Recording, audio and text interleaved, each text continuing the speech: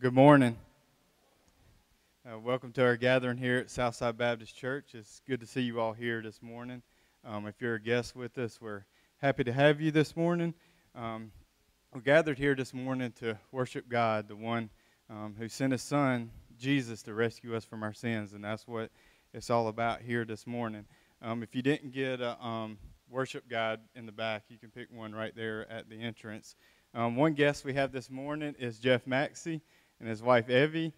They're here with us this morning, so he'll be leading us in the Word this morning with the message. He grew up originally from Louisville, Kentucky, and he went to Southern Seminary, and then from there he was at Eastwood Baptist Church for about 12 years in Bowling Green, Kentucky. And then from there he had a change of plans and went back and got his master's in teaching before joining the International Mission Board.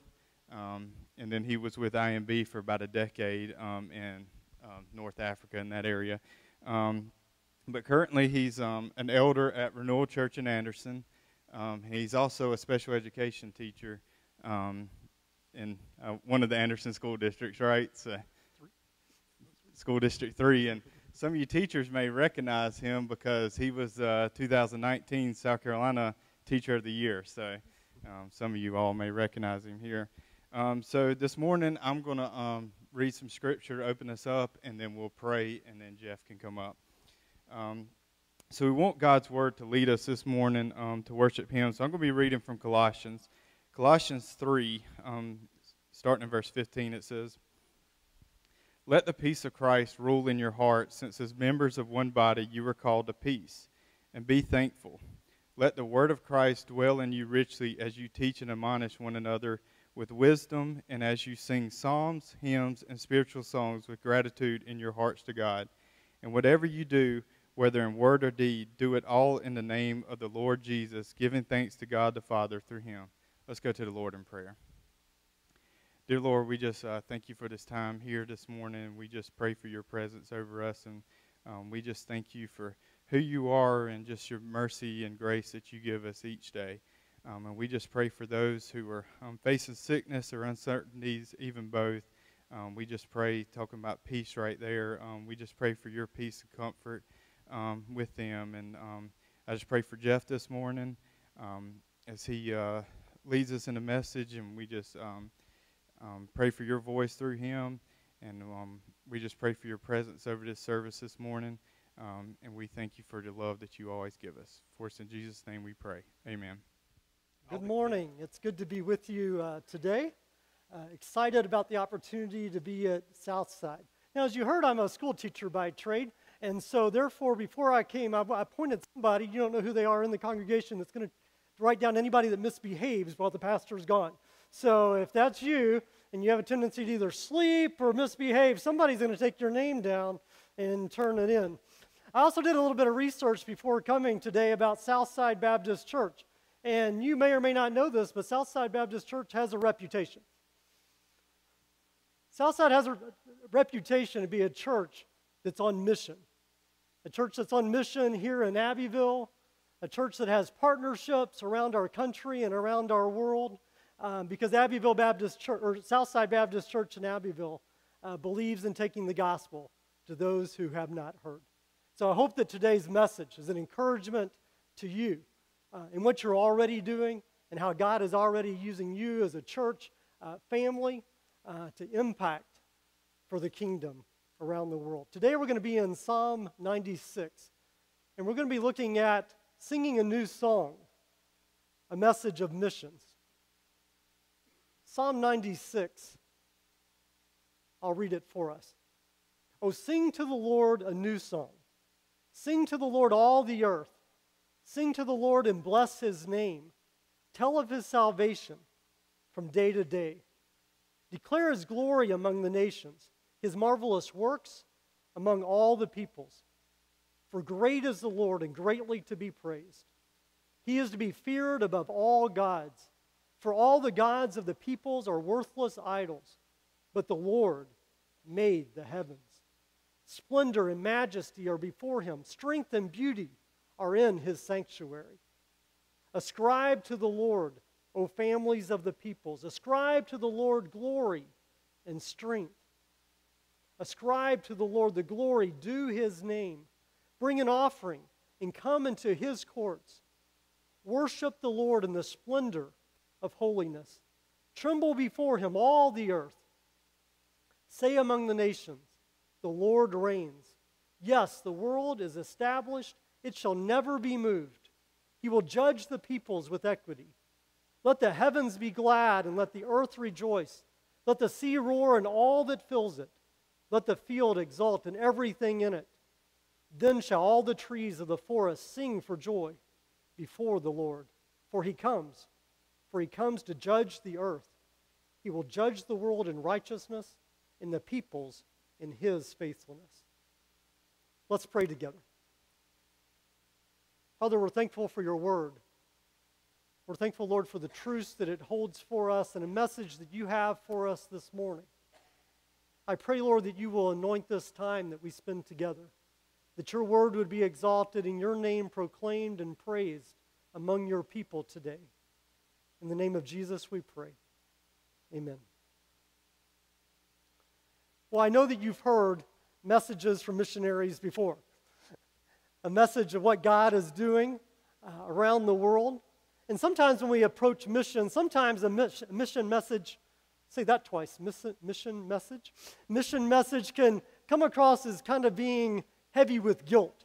If I could lay it heavy enough on you today, I could convince you to write a check for mission, or maybe convince you to go on a short-term trip, or maybe even a weak moment if you didn't get a good night's rest last night to sign up for a long-term missions experience. But that's not what really God's word is doing for us today. Also, when we think about missions, sometimes if we're not careful, we can approach it from an angle as if we're trying to rescue God as if he's losing, to save him from embarrassment, but as if we're the heroes in the story. But we know that in God's word, there's only one hero, and that's the creator of all things who gave his son. And so missions is not rescuing God or saving him from embarrassment, but at the same time, we have to be honest about the size of the task before us. As we gather here today, there are 2 billion people around the world who are unreached. Now, that's not unsaved. That's unreached. Those are people that do not have access to the gospel of Christ. 2 billion people that don't have an indigenous church where they can worship. 2 billion people that don't even have a copy of God's word in their own language so that they could access the good news. American Bible Society tells us that there are 900 English translations of the Bible. If we went through our homes, we could probably find and count lots of different versions of the Bible. 900 English versions, yet there are 6,000 people groups in the world that don't even have John 3:16 translated for them yet in their heart language. If we threw a dart at a map and we just hit any geographical area, we could compare North Yemen, which is 8 million people, that's 1.5 times the size of South Carolina. 8 million people, no access yet to the good news of Jesus Christ. And so the task is large.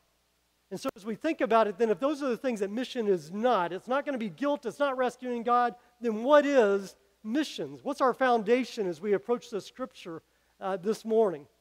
I was given a book in seminary by John Piper called Let the Nations Be Glad. And this quote about missions has stuck with me. And I want you to think about it this morning. Piper says missions exist because worship doesn't. Worship is ultimate, not missions, because God is ultimate, not man. When this age is over and the countless millions of the redeemed fall on their faces before the throne of God, missions will be no more, because worship is what will continue and stay. Now, you heard that I served in North Africa for almost 10 years in an Islamic setting, Arabic-speaking setting. Now, before I went overseas, I was single when I went overseas. I was a youth minister. And sort of during the 20s as a youth minister, I ate a lot of fast food. It seemed like it was a lot, that was just kind of what you did. You ate a lot of fast food. And then someday it dawned on me, I should probably eat a little healthier. So, going through the drive-thru, I started not saying, don't put the tomato on the hamburger. I thought if they left the tomato on there, I don't like tomatoes, but I thought that would be one step toward healthiness. Now, I proceeded from that, and I began to learn how to cook a little bit. I hit my 30s as a single, and I thought, okay, I need to learn how to cook a little bit more, and so I learned. And I figured you go to the Ingles and you buy cans of this and boxes of this and bags of this. You mix them together in the right proportions, put them in the oven at 350 degrees, always 350 degrees. You put it in the oven, and depending on the sugar content of what you put in the oven, you either were going to have a cake or a casserole when it came out. And so I learned how to cook and sort of prided myself on cooking. But when I moved to North Africa, there was no grocery store. And there were no cans and bags and boxes for me to mix in those right proportions in order to make the things that I wanted to make. And so for the first months of living in North Africa, I ate a lot of sandwiches and a lot of eggs because those were things I could figure out how to cook. Now, Islamic people are extremely hospitable, but during those first months when I got there, all I could say was, Smiti Jeff, my name is Jeff, and I could count to 10. But that wasn't great conversation for dinner, so nobody ever invited me over because they didn't want to hear 1 to 10 and me repeat my name multiple times. So then I had to figure out, what am I going to eat? Well, I had this epiphany one day. I had this epiphany that my grandmothers were very good cooks. And they didn't necessarily grow up with all those cans and boxes and bags of things to mix up. They had raw ingredients that they turned into good meals. And so I had something my grandmothers didn't have. I had the Google. And the Google, on days that the internet works, could show me recipes of all kinds of things that I could make. So I started experimenting with all the different things that I could make. And all of a sudden it transformed the way that I could walk through the market. The market before, it used to be all these foods that I didn't know what to do with because it was all raw ingredients. Now as I walk through the market, I could see tomatoes and onions and spices, and in my brain, I could say, spaghetti sauce. And I could walk through the market, and I could see the chickens. Now, they were still alive with the feathers on them, but I could imagine what they might look like if somebody would kill it and take the feathers off, all the things that I could do with chicken. And as I started walking through the market, a place that I considered with all this food that I could not access, all of a sudden was now abounding in food options. Well, I had another realization, this one more spiritual, as the longer I lived there. Though I would have never said it out loud, sometimes I think I took the idea of missions that I was somehow taking God someplace where He was not already at. As if the place that I was going was dark, and it was very, very dark. But it was dark because God was not there. Even in our vernacular, we use the phrase God forsaken, as if God is not in a particular place. But I had this realization that God was already there. And the place was dark because there was no worship of God in that place. It was dark because people did not know the good news of Jesus Christ. And as I began to work through that with the Lord, I began to see God everywhere I looked, just like I saw the food. In the Sahara Desert, you can drive without seeing anything for the longest time. Sand and rocks is all you can see for hours. But then you can see a little green blip over on the side, and if you pull your truck over and hike out to that little green blip, you'll see the little green blip goes down, and it becomes a valley. And at the bottom of that valley is a bubbling brook, and there's palm trees and green. And that oasis in the middle of the desert, which you would have completely missed if you hadn't seen that little green dot over there and wanted to go investigate and see what it was. And I could see God in that place, and I could see the living water that God springs up in our dry and barren lives. In Islamic culture, there's lots of animal sacrifice. They sacrifice rams and goats and sheep for different holidays, sacrifice camels for weddings, and so there's lots of blood, and all of a sudden the Old Testament stories of animal sacrifice and then the blood of Christ came real to me when I saw all this taking place in front of me. And even when I was walking and trying with my broken Arabic to have conversations, I'd be reminded of the story of Tower of Babel when man wanted to be more like God and thought he could be like God, and God gave us all these languages that twisted our tongues to make communication more difficult.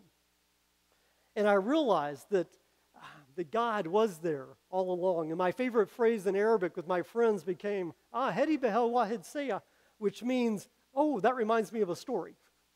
Because with all my Muslim friends, I would, there's a bubbling brook. That reminds me of a story of the living water of Christ. Or, there's all this weird Arabic, and you don't understand what I'm saying because my Arabic doesn't sound like real Arabic. That reminds me of a story of when man thought he could be like God. And so if we think about missions this morning, as we look at Psalm 96, missions is not taking God someplace where he isn't already, but missions is sharing the good news in a place where he's not yet worshiped, whether that's on the other side of our town or on the other side of the globe. So let's look at Psalm 96 together. Psalm 96 is an excerpt from 1 Chronicles 16, almost in its entirety if you compare the two. Psalm 96 was written as a song for when the ark was brought into the tabernacle or the tent that David had built in Jerusalem, and he would speak of throughout the Psalms. Psalm 96 was sung for the first time by Asaph and his brothers. And Psalm 96 is a picture of worship. But note as we go through it, not just worship for the Israelites, but worship for the nations. And the nations in that sense means you and me, that we as Gentiles have access to this God. So let's look at the beginning of Psalm 96, verses 1 to 6. Psalm 96, 1 to 6 shows us missions as worship. Oh, sing to the Lord a new song. Sing to the Lord all the earth. Sing to the Lord and bless his name. Tell of his salvation from day to day and declare his glory among the nations, his marvelous works among all the peoples.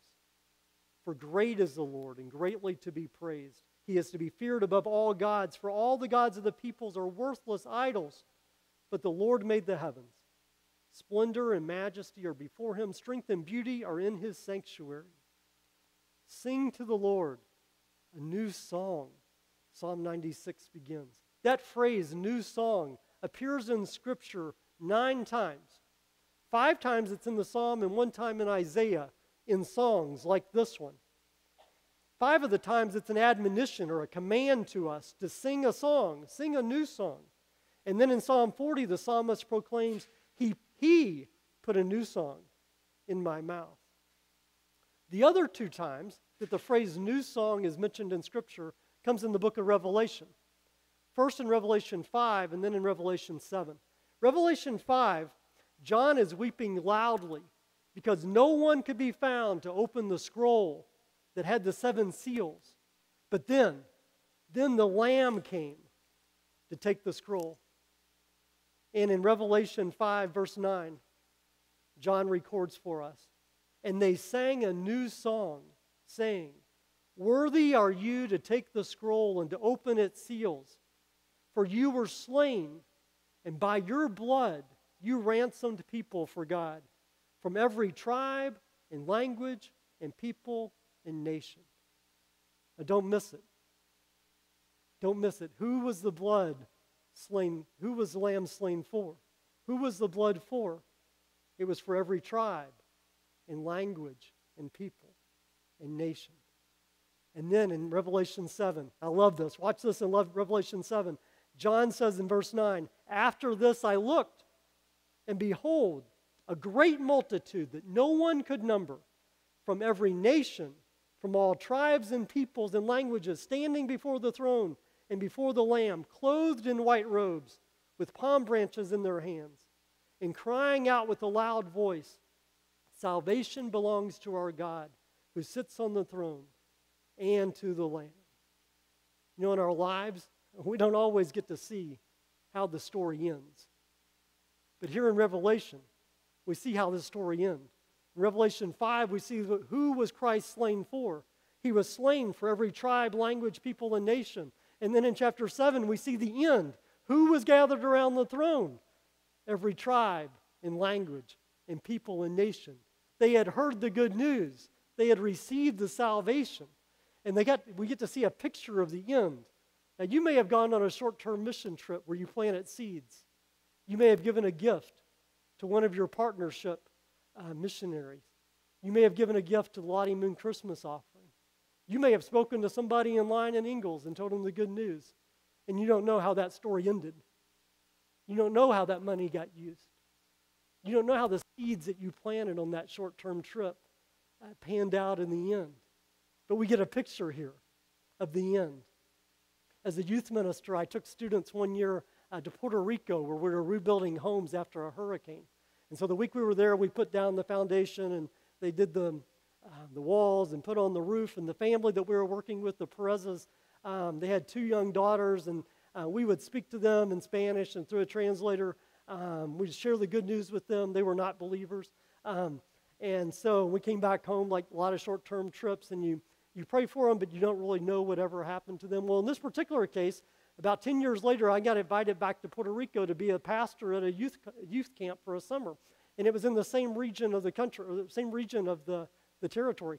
And so one day after we were doing our work, I told the person I was driving with, I said, I want to go see if I can find that house that we worked on way back when. I want to see if it's still standing. Number one, you sometimes wonder if the house is still standing when a bunch of teenagers go and build a house, right? And so we went by, and sure enough, the house was still there. It looked gorgeous. There were plants on the front porch and the whole thing. I thought, let's knock on the door and see if the same people lived there. So we went out, we knocked on the door, and sure enough, I recognized them. They recognized me, surprisingly. We sat down. We were having a conversation the best I could in broken Spanish. And then I asked, I said, now, where are your 2 daughters at? Because they were little when we were there the first time. And they said, oh, you haven't seen them? How would I have seen them? They said, oh. And they began to tell me their story. After our team had left and other teams had been there to visit with them, the whole family had come to know Christ, were baptized, were part of a church. And that week that I was there preaching a church youth camp, their kids were at the camp giving back so that others might see. And I got to see a bit of a picture of how the story ended. But who knows how the stories end most of the time when we plant the seeds, when we're obedient to what God wants us to do. We don't always get to see the end, but John gives us a picture here. And so the psalmist calls us to sing a new song. What's this new song about? The psalmist tells us, tell of his salvation from day to day. Where? Among the nations. To who? All peoples. Why? Great is the Lord and greatly to be praised. And that's a message for us. Tomorrow, when we're on mission for Him, whether that's at work or at school, with our families, or in line at the store, what are we to say? Tell of His salvation from day to day. Why? For great is the Lord and greatly to be praised.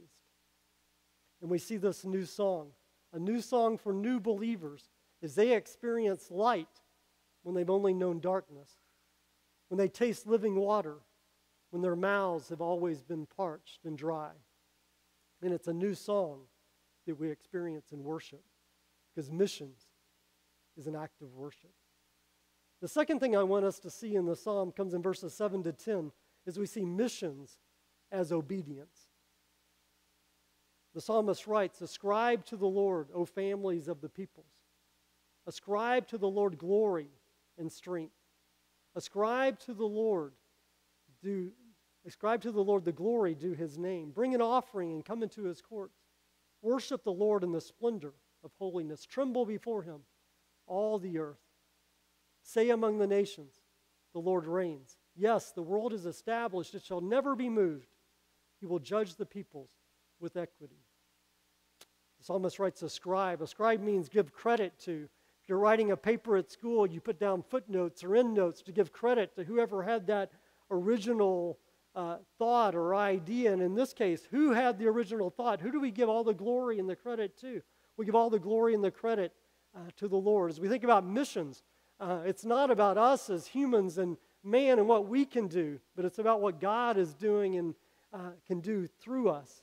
And again, we're given the command to say among the nations that the Lord reigns. There's a command to go. I think of Jesus' last words in the book of Matthew when He tells us, go therefore and make disciples of all nations.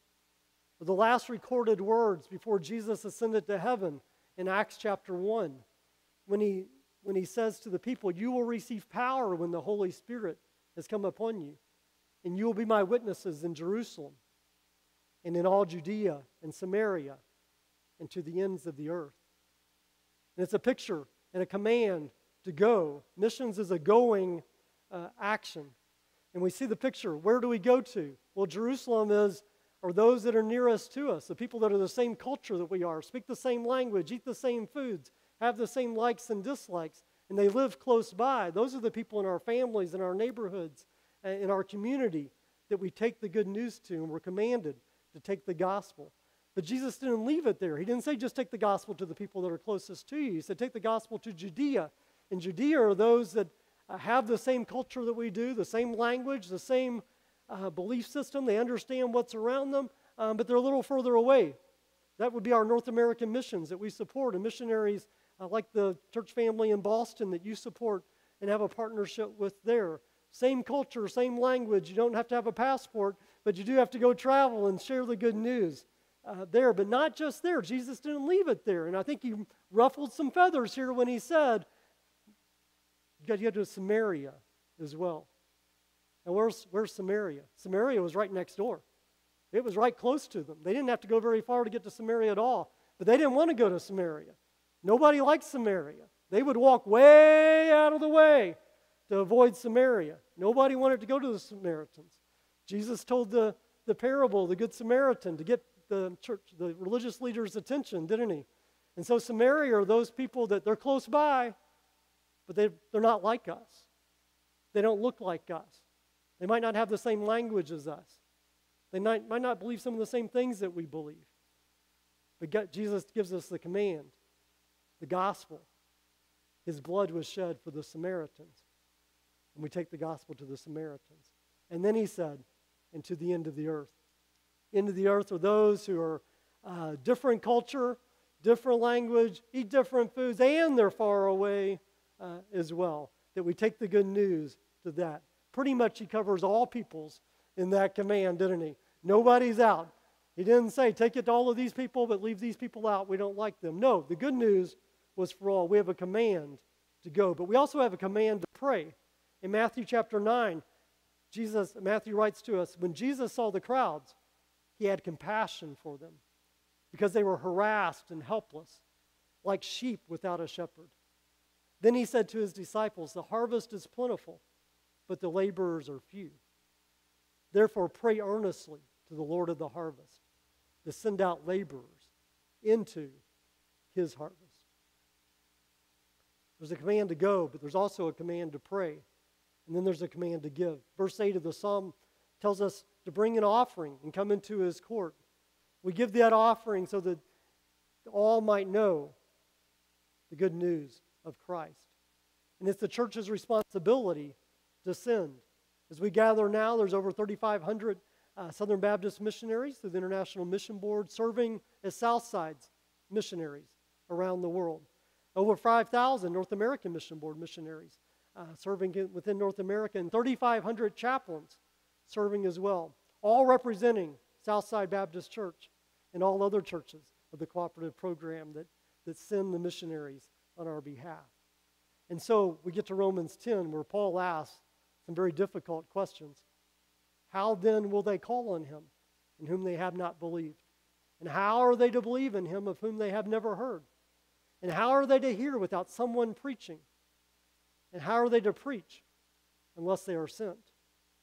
As it is written, how beautiful are the feet of those who preach the good news. Hudson Taylor was a great missionary from the 19th century that served in China. And he wrote, missions is not an option to be considered, but a command to be obeyed. We can't ask the question, should we do missions? The question has to be, how is God calling us to do missions? The question has to be, where is God working that we want to be a part of, and he's calling us to serve with. And why? Verse 10 of the psalm tells us that all peoples will be judged with equity. Yes, that's Asian and European and African and American, Abbevillian. Is that a word? Do you say Abbevillian? I just made it up. Abbevillian will all be judged with that same equity. Why? Because all have sinned and fallen short of the glory of God. And so there should not be a question of should we be on missions, but how are we to be on missions?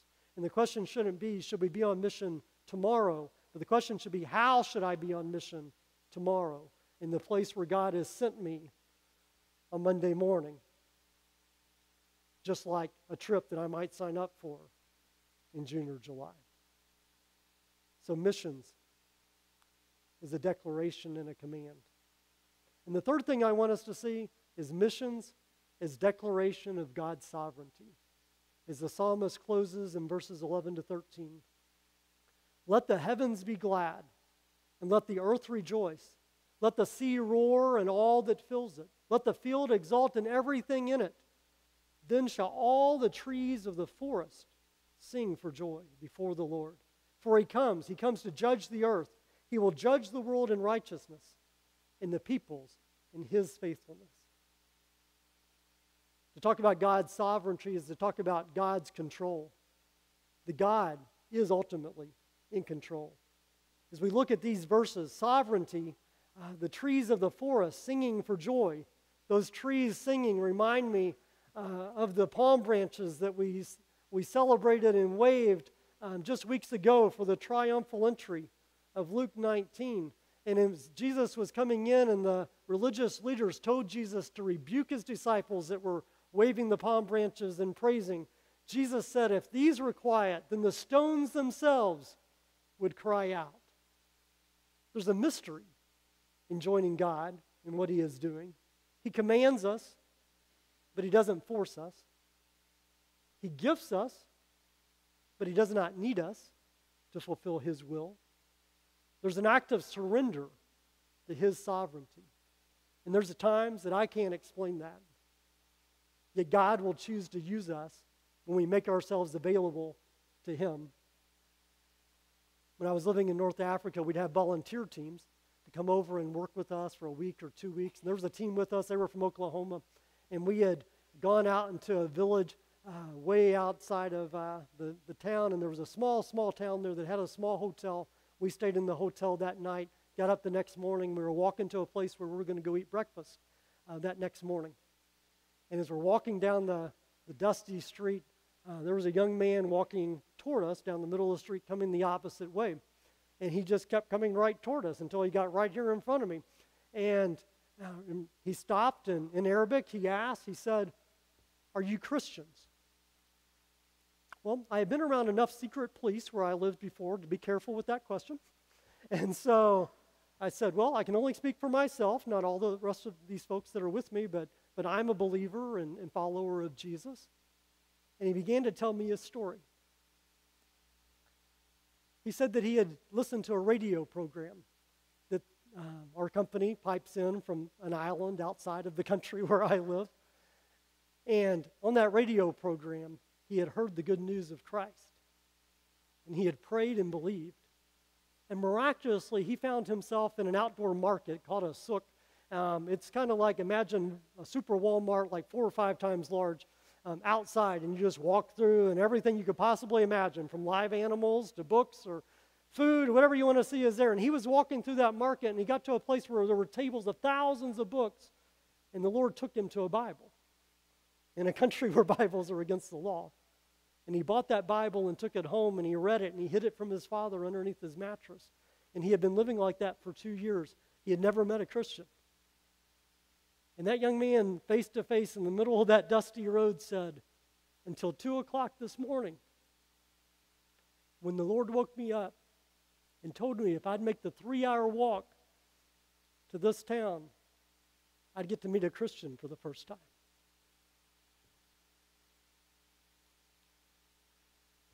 I can't explain God's sovereignty in that. That doesn't make any sense by human standards. But God has a plan and has control. And little did that young guy know that there was a hidden underground church not too far from him that we were able to connect with, and he was able to be baptized. He became a teacher and moved to a very large city that you know the name of, where he continues to worship and proclaim Christ. and God's sovereignty, sometimes we get to see the joy of someone coming to know Christ. Sometimes we get to see the joy of a village coming to know Christ. I was on a trip just a couple of years ago to South Asia. And we went out one morning. A young guy had really wanted this team to go out to this village. The workers that were there didn't think this was going to be worth our time because it was like 4 hours in a mountain. It really wasn't a road. Let's say it was a wide enough path to put a vehicle on. And I thought we were going to die the whole time. And we zigzagged our way for hours and hours up into the Himalayas. And we got up in there, and we never made it to where we were going because we hit some type of a hole, and the whole bottom of that 4x4 dropped down. And I know nothing about cars, or I could probably tell you more specific part names. It was bad, though. All I know is that we weren't going any further for a long time. We all get out of the 4x4. We're looking at our options. No phone service, of course, where we were at and thinking through what we were going to do. And so they ended up deciding that 2 people were going to head off to go get help. The rest of us were going to camp out in that village. And so we found a little place in the village, and we went in. There couldn't have been more than like 7, 8 houses in this whole village. And during the afternoon, an older man, probably in his 80s, comes walking through. We called him Uncle G. Uncle G sat down with us, and it's kind of odd to see white people in this odd village hours from civilization. Uncle G sat down with us, and thankfully we had a translator with us, and we began sharing with him. And we got to where we were sharing the gospel with Uncle G, and Uncle G prayed to receive Christ. And as soon as he finished praying to receive Christ, his first words were, "Teach me how to share that story with the rest of our village. They might not listen to you, but they'll listen to me."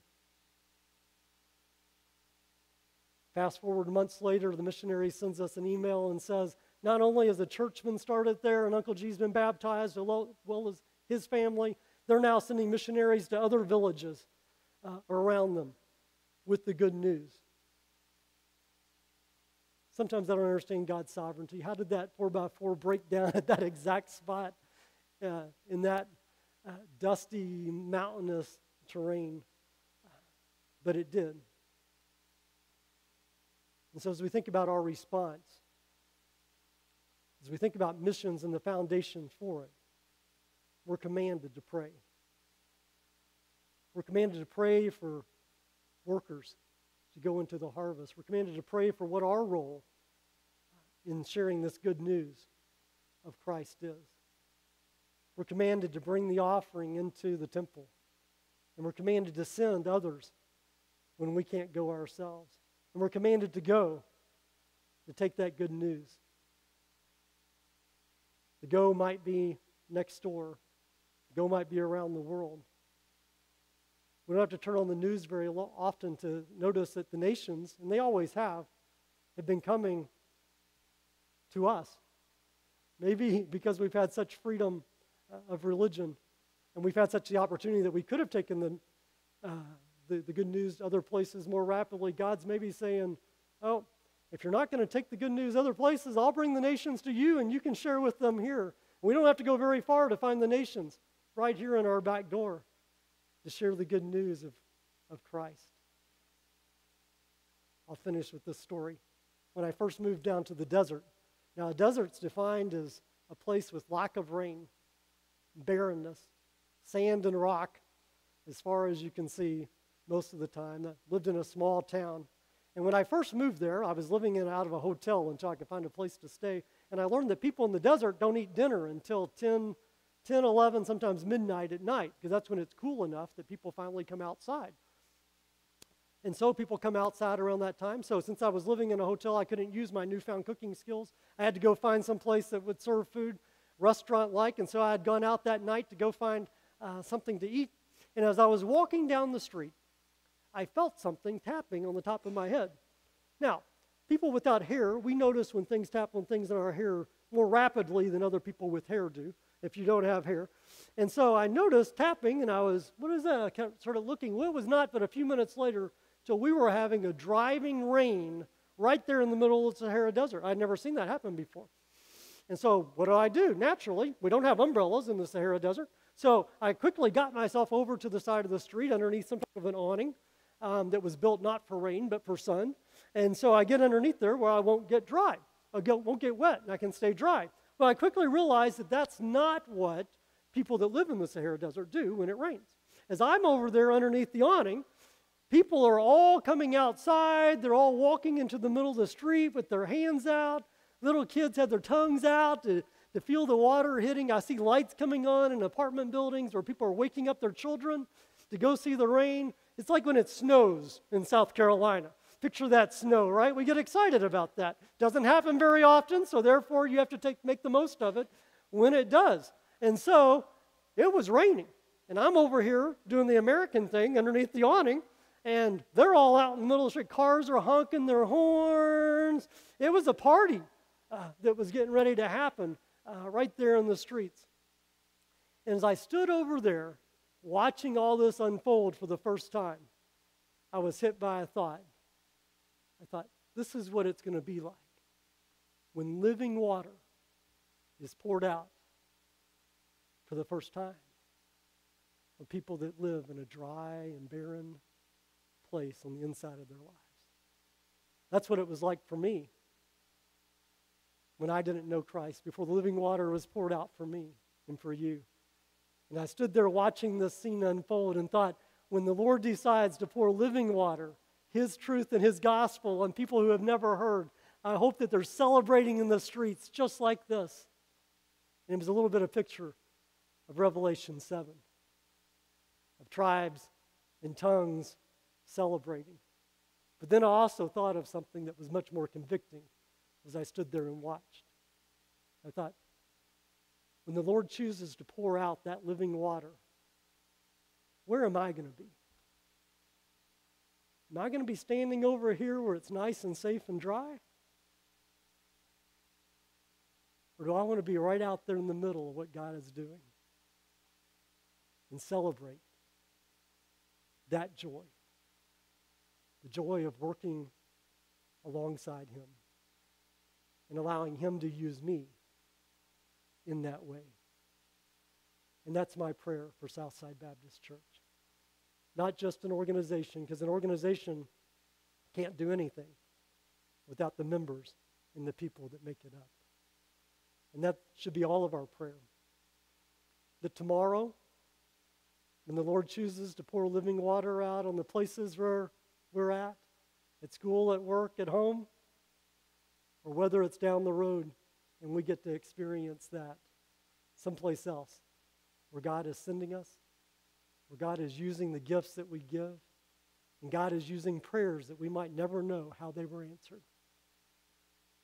I was able to teach at a GA camp in Georgia some summers ago. At that time, the country I was living in was expelling foreigners in high numbers. And because of fears of them being missionaries.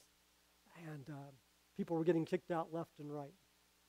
And at that GA camp, one night we had all the girls that were there. We were doing these little things.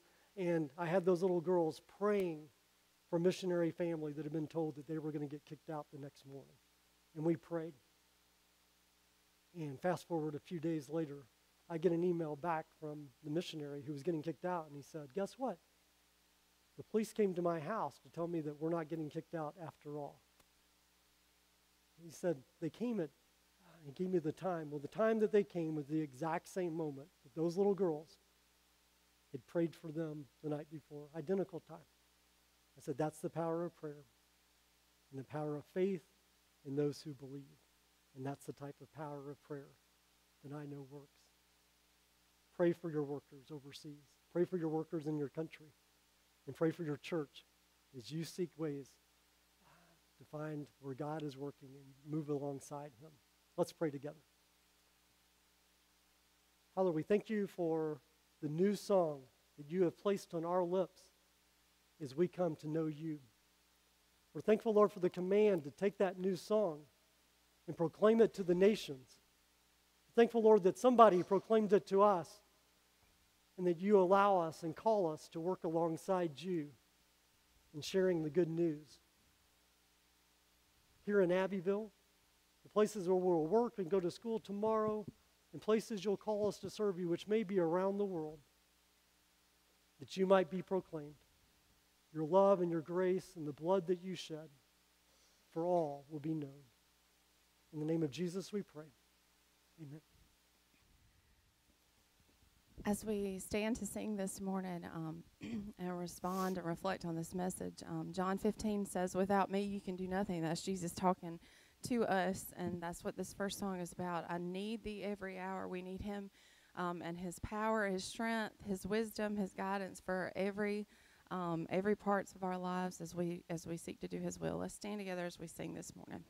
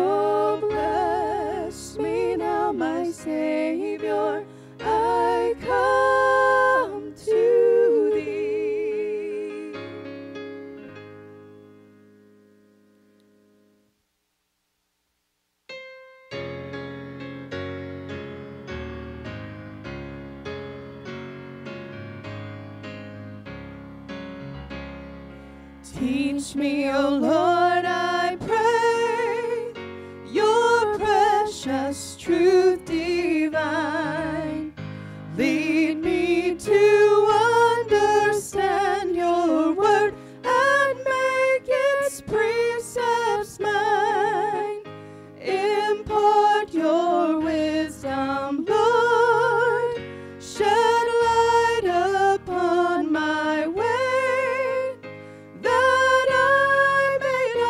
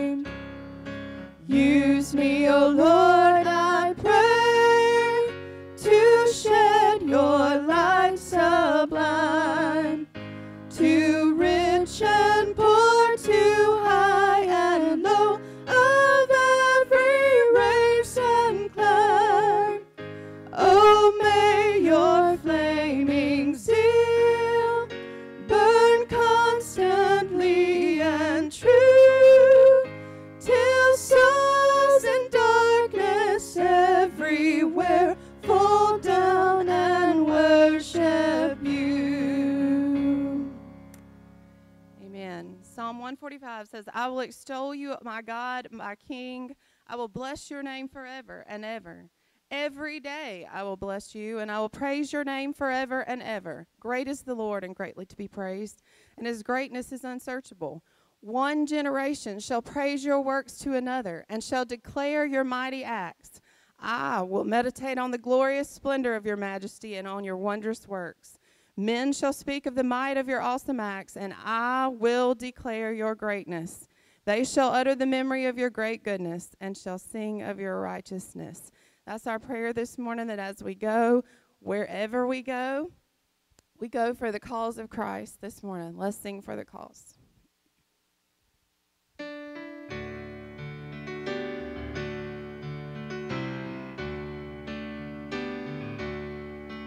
For the cause of Christ the King, we give our lives an offering, till all the earth resounds with ceaseless praise to the Son. For the cause of Christ we go, with joy to reap, with faith to sow, as many see and many put their trust in the Son. Christ we proclaim, the name above every name. For all creation, every nation, God's salvation through the Son.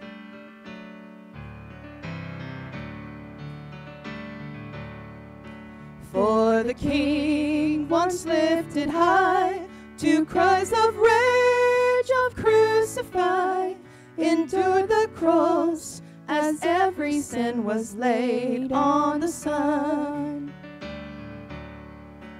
To the King who conquered death, to free the poor and the oppressed, for lasting peace, for life and liberty in the Son.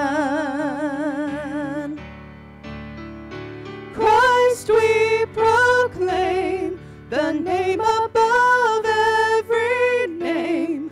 For all creation, every nation, God's salvation through the Son.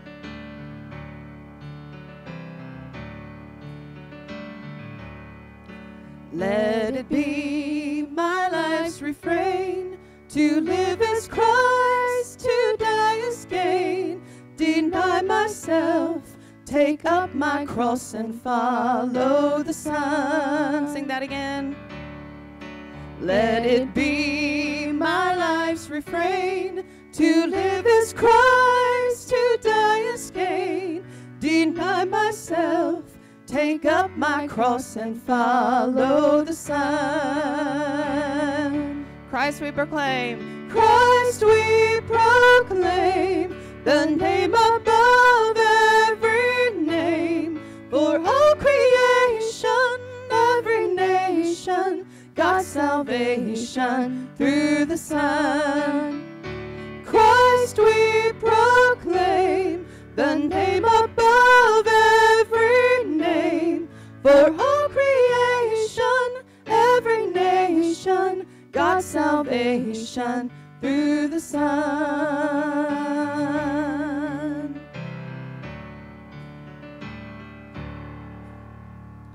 Amen. And that is our prayer as we go this morning. You are dismissed.